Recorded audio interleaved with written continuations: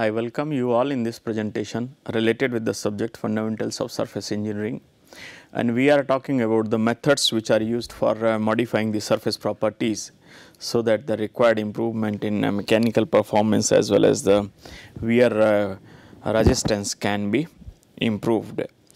Under this heading, we have talked about the various methods related with the surface modification without changing the surface composition. Just surface metallurgy is modified so that the required improvement in surface properties can be achieved.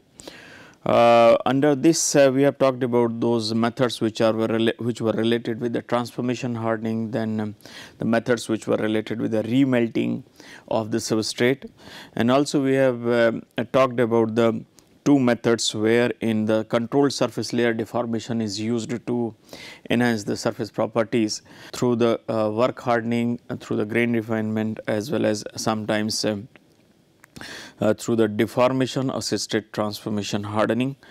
Now we will talk about one more method of the where controlled surface layer deformation is used to enhance the surface properties. So that method is the friction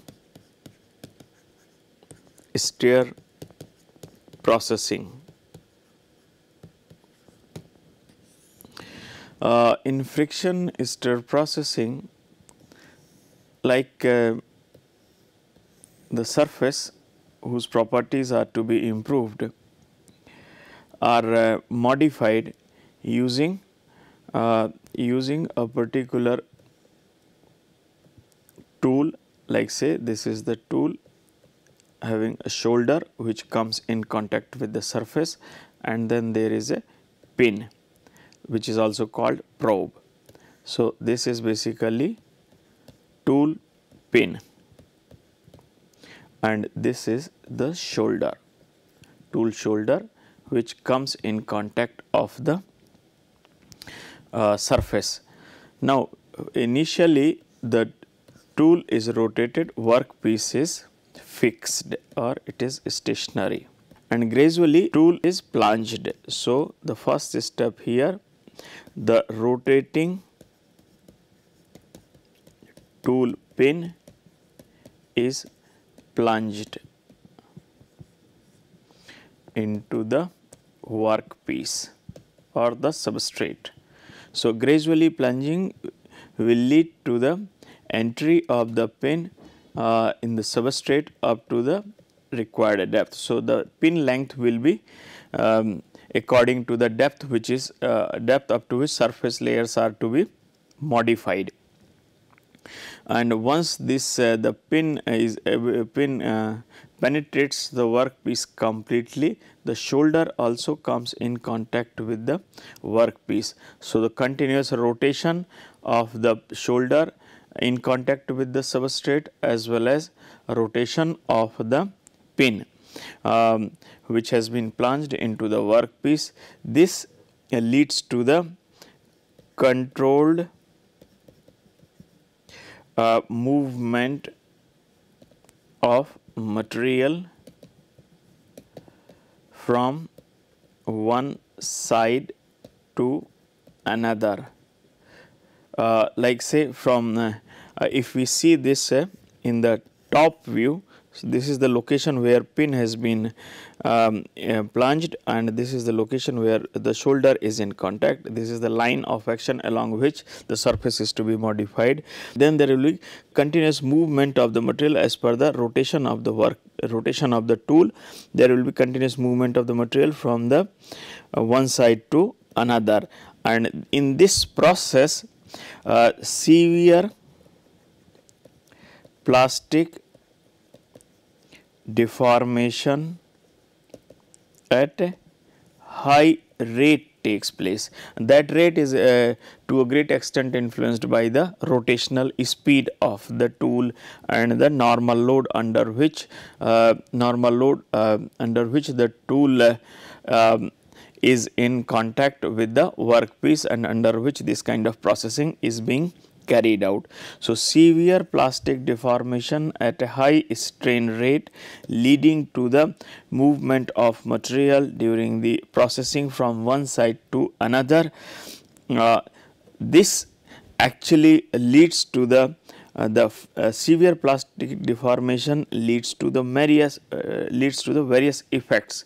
One is like fracturing of all grains and all phases, precipitates, whatever are present in the modified zone.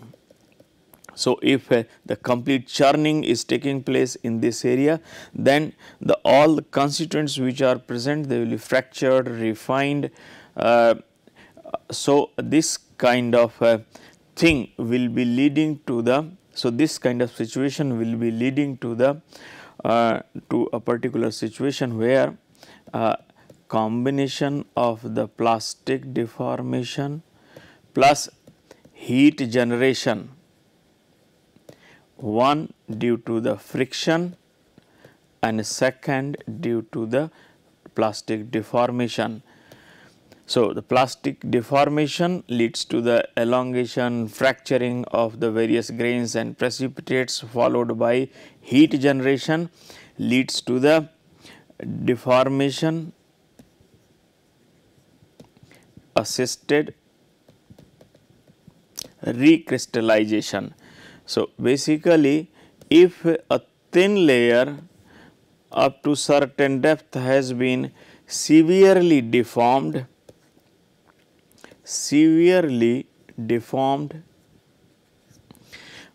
then and at the same time heat is also generated high enough, then these two situations lead to the recrystallization.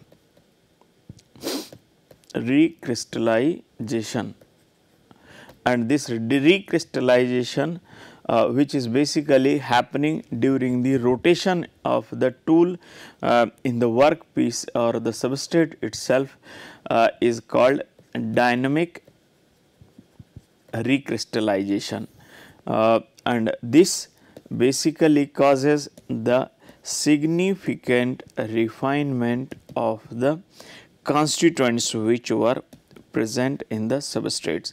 So, whether it is the matrix or all the phases which were present, they will be refined. This is one thing. Second, the severe plastic deformation also leads to the significant work hardening as per the type of the material. If the material is having low stacking fault energy, then the extent of increase in the properties in terms of hardness and tensile strength, that is too much as compared to the other cases where the material is precipitation hardenable, then the work hardening effect is not much and the simply refinement will be taking place. So, the type of metal system actually plays a big role as far as the change in properties after such kind of the processing is concerned, like in friction stir processing, where in we are although refining the grain structure, but all the constituents are being refined and sometimes they get dissolved completely. So, reversion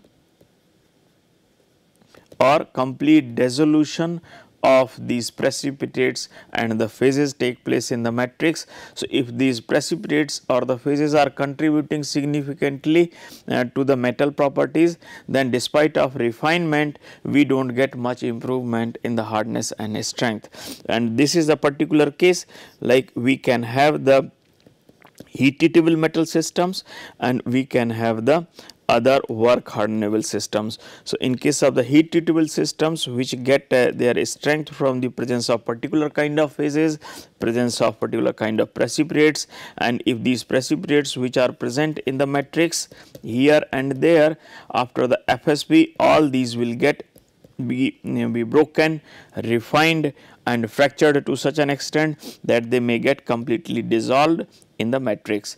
So, we may get very homogeneous and the refined very fine matrix, but the dissolution and complete reversion or elimination of these kind of precipitates in heat treatable systems despite of refinement leads to the reduction in the hardness, reduction in the tensile strength with the increase of percentage elongation, because percentage refinement leads to the improvement in elongation, and but at the same time reduction in hardness and tensile strength takes place. So, this is one side, and other metal systems which are strengthened primarily by the work hardening, in those cases primarily we get the increase in hardness and strength due to the strain hardening effect which is imparted to the plastically deformed metal near the surface layers during the FSP of the material. So, there can be very vast variation in terms of the properties after the FSP of the surface layers. So, what kind of the variations these can be, like if we take aluminum copper alloys, aluminum silicon, magnesium alloys and aluminum zinc magnesium alloys, like 6000 series aluminum alloy, 2000 series aluminum alloy and 7000 series aluminum alloy. All these kind of the alloys, these are the precipitation hardenable alloys, these are heat treatable alloys. So, they get their strength from the presence of precipitates, and such kind of the metals when it is subjected to the FSP through the use of the suitable tool and surface layer is modified up to the certain depth through the plastic deformation, despite of getting very fine grain structure, like grain refinement may be from 50 micrometer to 5 to 6 micrometer as well, but despite of this we find that there has been significant reduction in the hardness because these alloys are the precipitation hardenable, and the phases like Mg2Si in 6000 series and MgZn2 in 7000 series and CuAl2 in 2000 series alloys. These precipitates actually after FSP, these are mixed up or dissolved with the matrix itself, and since the strength was primarily coming from these precipitates, and if these get dissolved then our hardness is reduced at the surface. So, in this particular case, if we see that in this substrate, if this is the zone which has been FSP'd and we try to check the hardness from the A to B, then variation in hardness from the location A to the location B, we may notice that the hardness here is high. Up to this much distance hardness is same, and as soon as we get there is a drop in the hardness like this, and then again hardness increases as soon as it is crossed. So, this is the zone, this is the zone which we can say this is the FSP'd zone, friction stir process zone, showing the lower hardness.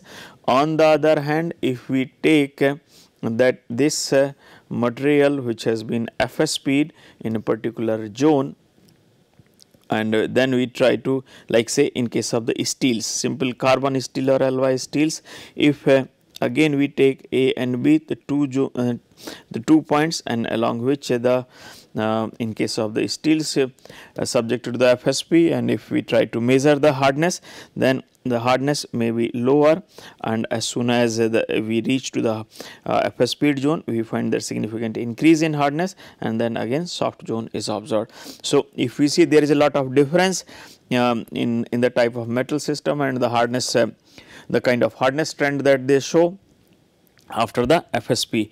So, for work hardenable systems and those which respond effectively to the transformation hardening during the FSP, there is a significant difference in the hardness, and so that there will be significant difference in the wear resistance, which will be observed in the two cases. So, here if we see here we can say after FSP softening is taking place, and here in the FSP zone hardening is taking place.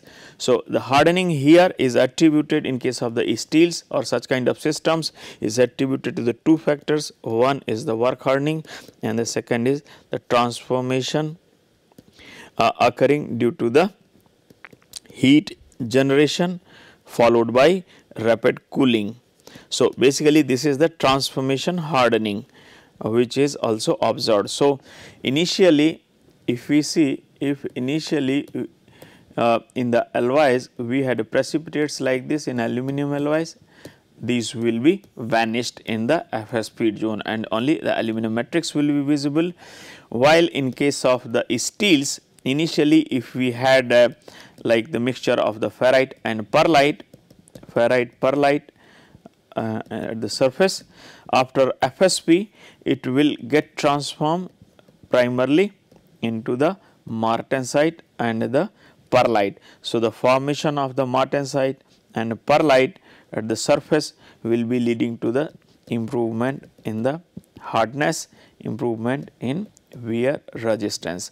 So, this is what we can see. FSP of the heat treatable alloys can lead to the reduction in hardness, while FSP of the heat treatable aluminum alloys can lead to the reduction in hardness, while in case of the steels FSP can lead to the significant improvement in terms of the hardness and the wear resistance.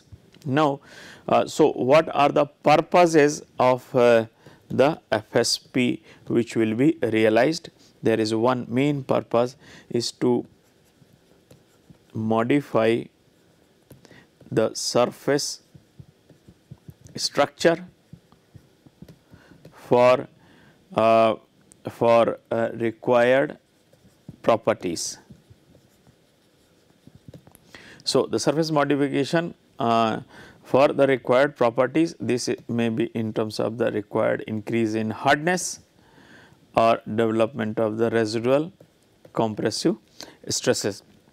Then there is another. So, in this case basically structural modification is achieved, and if we more precisely see, whenever the structure is refined, primarily we find that there is an increase in percentage elongation of the material. So, which is observed across the metal systems. And then there is another side apart from just a structural modification, the FSP is also used for eliminating the defects created or imparted during manufacturing stage. So, like if a component is produced using the casting process and it has like pores and inclusions like this at the surface. So, when FSP is carried out, the material consolidation by the severe plastic deformation happens, and in this process all those zones wherever the defects and inclusions were present, all these defects are collapsed, and consolidated. So, all types of the porosities, whether these are gas porosity or shrinkage porosity, all these will be collapsed and consolidated by the severe plastic deformation which is being realized at the surface layer. So, all such kind of the pores will be eliminated, and if there are fine inclusions, then these will be broken down. If there were inclusions like this which are non-metallic, these inclusions will be broken down into the fine pieces. So, the fine inclusion particles present here and there, either they will get mixed up with the matrix or their size will be reduced to such an extent that their adverse effect on the mechanical properties will be reduced drastically. So, FSP also helps in eliminating the defects if these were imparted during the manufacturing processes, or it can also be used to eliminate cracks if these are there at the surface, because severe plastic deformation will eliminate the any such kind of the cracks if they are there at the surface. FSP will lead to the severe plastic deformation of all those near surface layers and will consolidate all such kind of the discontinuities if they are present at the surface. So, there are a few favorable effects of the FSP. One, improves the mechanical properties. 2, eliminates the defects and discontinuities, and third, it also helps to develop new composite surface layers. So, as I have said, the mechanical property improvement is achieved through the grain refinement, through the work hardening, and sometimes even through the transformation hardening. But if these mechanisms are not good enough to achieve the required improvement in mechanical properties, then sometimes a combination of such kind of the properties are required, which cannot be achieved only through the structural modification. In that case, FSP can also be used to develop the composite materials. So, in that case, what we do, like this is the surface, so we will be drilling the holes here and there like this is one approach, or we will make a slot like this, and we will fill the in the slot we will fill the constituent that we want to reinforce to make the composite material, and similarly the reinforcing agent will be filled in these holes, and after that FSP of the surface is carried out, so that these particles get uniformly distributed in the FSP zone. So, all these particles will get uniformly distributed after the FSP. So, if this is the surface, and at the surface we have introduced some of the reinforcing agent, when FSP is carried out, the modified zone is created like this, and all these particles get uniformly distributed in the FSP zone. So, whenever we achieve a situation where at the surface the particles need to be introduced of such kind of constituents which will help to improve the properties desired at the surface, and which cannot simply be offered by the substrate itself, then we need to introduce some of the reinforcing agent, and for that purpose we have to make a composite. So, basically in composites we will have one matrix and one means the reinforcing agents. These reinforcing agents will impart the different kind of the properties as compared to that of the matrix, and matrix plays primarily role of holding such kind of the particles in it. So, this completely dissimilar kind of the properties are realized through the presence of the reinforcing agent. Say like in aluminum we can reinforce graphite, or we can reinforce tungsten carbide, we can reinforce silicon carbide. Aluminum being very soft and ductile, while these materials, this is soft, offers the solid lubrication effect, while these particles are very hard and brittle. So, once these particles are reinforced in the soft matrix, then they will be able to provide the required support to the surface layers, will be able to provide the support to the external load, whenever load is applied through the surface layers. So, basically the presence of such hard particles like tungsten carbide, silicon carbide in aluminum matrix reinforced through the FSP, they will provide the required support to the matrix to take the external load. So, resistance to the deformation is enhanced, which in turn increases the yield strength, which in turn also increases the hardness. So, once these are present, then they will be improving the wear resistance of the material. This is one purpose.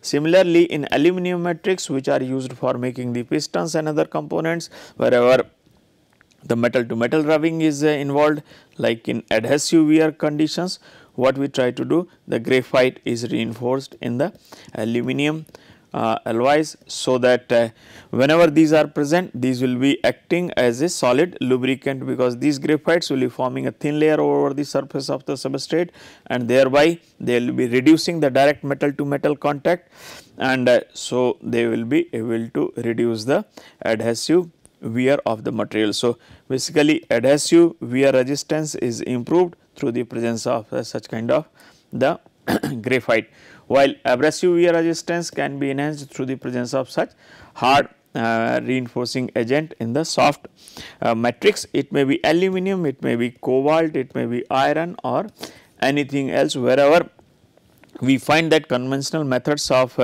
putting such kind of the reinforcing agent in the matrix is not feasible, there FSP can be effectively applied. So, in this case the mechanism, the basic mechanism which is helping to enhance the properties. So, in case of FSP, what we can say, FSP, the dispersion hardening, like presence of tungsten carbide, chromium carbide in aluminum matrix will be enhancing the hardness and wear resistance through the dispersion hardening. Transformation hardening, like through the transformation of austenite into the martensite, is facilitated when FSP of the steels like carbon steel or alloy steel is carried out. Even there can be a deformation assisted transformation in case of the high manganese steels, had field steels. So, that can lead to the improvement. Another mechanism which can work for improvement in properties is the grain refinement, the refinement of the grain structure. Whatever grains are there, whatever unfavorable grain morphologies, like in aluminum silicon alloys, if we are having the big primary silicon particles or needle shaped eutectic silicon particles, these will be weakening the material with regard to the mechanical properties and the wear resistance, because needler shaped structures act as a good stress raisor, and which in turn nucleate the cracks easily and reduce their capability to take up the load.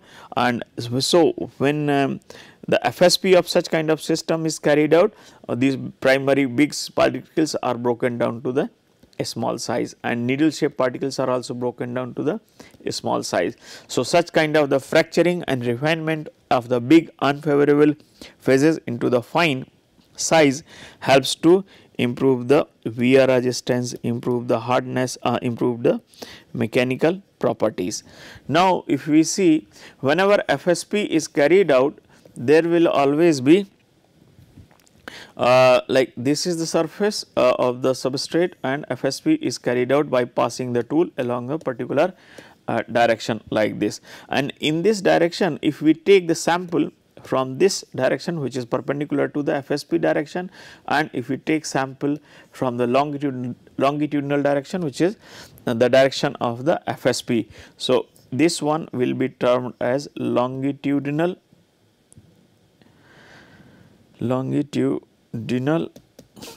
and this one is the sample taken from the transverse direction will be the transverse direction sample. The samples taken from the two directions of the FSP region will be showing the different value of the mechanical properties. So, say if this is an example of the heat treatable aluminum alloys like aluminum zinc magnesium when subjected to the FSP. So, the base metal in general shows a good strength, high UTS, stress and strain for the base metal. Whenever FSP is carried out, grain structure is refined significantly. However, the matrix, the precipitates present in the matrix are dissolved. So, in this situation, what we find that our elongation, longitudinal direction shows somewhat lower strength, but greater ductility. So, this is for the longitudinal direction. FS speed sample taken from the longitudinal direction, while the FS speed sample taken from the transverse direction shows somewhat higher strength, but the lower ductility. So, we will notice that even the FS speed material also, which wherein the structure is significantly refined through the fracturing and the dynamic recrystallization, these also show some kind of anisotropy in the longitudinal direction. It shows much better elongation as compared to that in the transverse direction. Now, I will summarize this presentation. In this presentation, basically I have talked about friction stir processing. Friction stir processing can be used for three purposes. One is improving the mechanical properties, and so the wear resistance is enhanced. The second purpose is to eliminate the surface defects if they are there at the surface due to the manufacturing issues, and the FSP can also be used to make the surface composites. Thank you for your attention.